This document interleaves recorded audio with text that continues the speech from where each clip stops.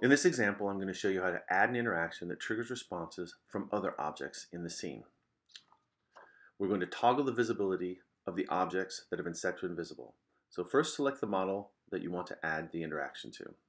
We'll use the select object trigger. Now select all of the other objects that have been set to invisible. One by one, you will need to toggle their visibility. And this is the state that they will appear in once you enter play mode and you tap the Earth model. You can make other modifications, but this is just a simple example of how to toggle visibility.